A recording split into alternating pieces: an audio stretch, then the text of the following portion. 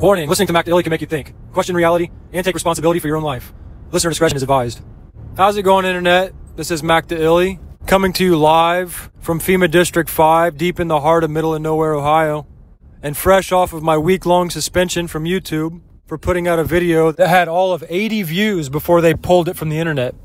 And so, obviously the content touched a nerve, and that's what I want to get into today. Now, I've heard a lot of different people's 9/11 videos today, obviously, and I've made quite a few in the past on different anniversaries. Today is the 19th anniversary, ironically, as we have COVID-19 going on, and it's the 6-month anniversary of COVID-19.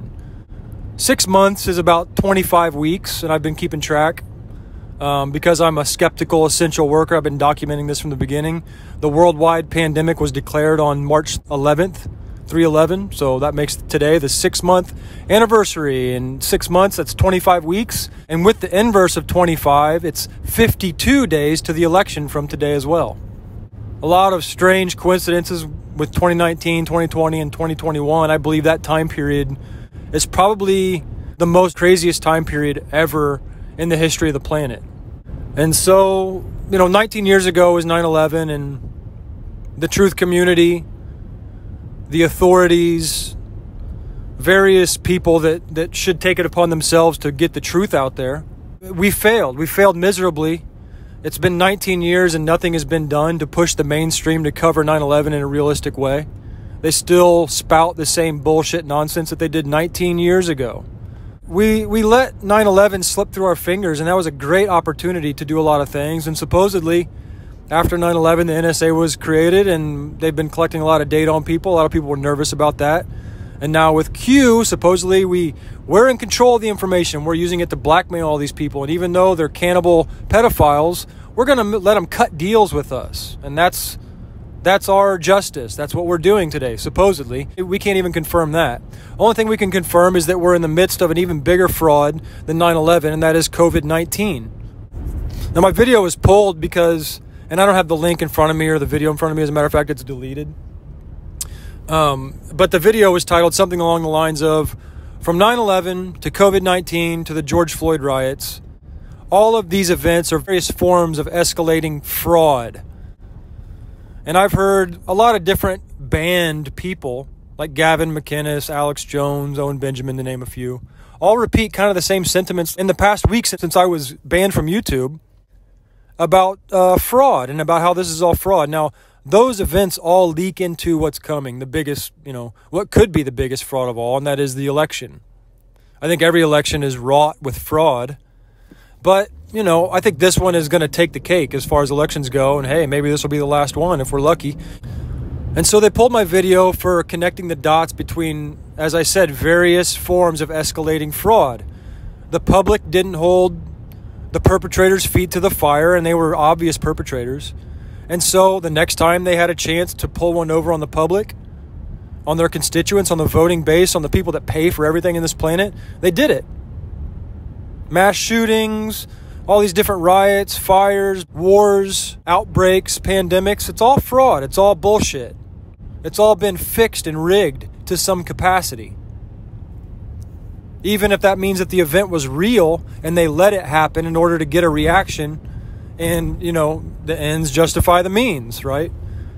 9/11 didn't have to necessarily be an inside job, although I believe there was, criminal elements within our own government that helped set it up, or at least turned a blind eye. They got some prior knowledge. They got prior warnings. That's on record. They could have said, let it happen. Then we can get TSA, we can get the NSA, we can get the Patriot Act, the NDAA, everything. That brings us to today. And I mean, it's crazy. Everyone says, never forget. Never forget. And so right after that happened, we elected a gay Muslim pedophile lawyer with multiple names, multiple social security numbers, multiple sexualities, multiple religions. I mean, he was everything to everybody, but he was no one to me. So we elected a Muslim after 9/11 twice, and we fast forward to today to Trump right after that Muslim. And now everyone hates the police that they loved on 9/11, remember? Everyone hates firefighters that they loved on 9/11, remember? And And we hate first responders now, attacking them all over the country. And not to mention, everyone wears hijabs on their face now. So, I think Osama bin Laden, even though he supposedly got a water burial and they just threw his ass in the water, hey, great. Oh, so much for disclosure in a court case. No, just throw him in the ocean. That's cool. And so he won. The terrorist won. And ISIS might be dead and gone, but there are new terrorist groups all around us. Way closer than ISIS ever could have came. They're in every city. Domestic terrorists. So, it's amazing to see where we've come in really just a blink of an eye, which is almost 2 decades. It's unbelievable. Everywhere I go, 99% of the people are wearing masks still. I mean, I remember just a couple of weeks ago, the CDC came out with a story that said 94% of the deaths were void because they had comorbidities, and so that left 9,201 deaths, less than 10,000. But that number struck me because if you rearrange it, it's 2019. Amazing, right? Wow. 2019, 2020, 2021. That's the time period. That's the 3 days of darkness, right? 9/11 plus 2001 is 2021. And so never forget, indeed. Never forget that 9/11 happened on your watch, on my watch.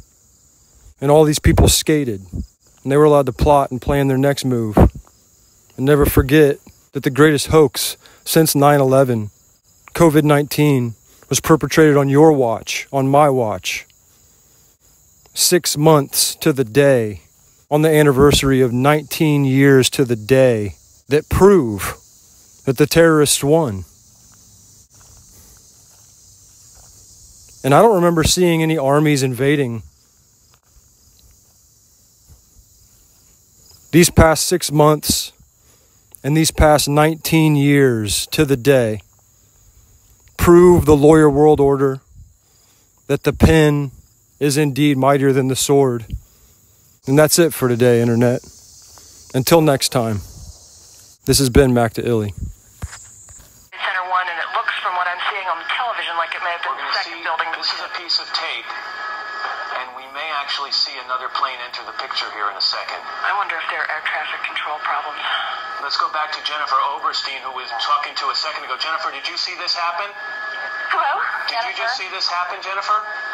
Matt, I've never seen anything. It looks like a movie. I saw a large plane, like a jet, going immediately, heading directly into the World Trade Center. It just flew into it, into the other tower, coming from south to north.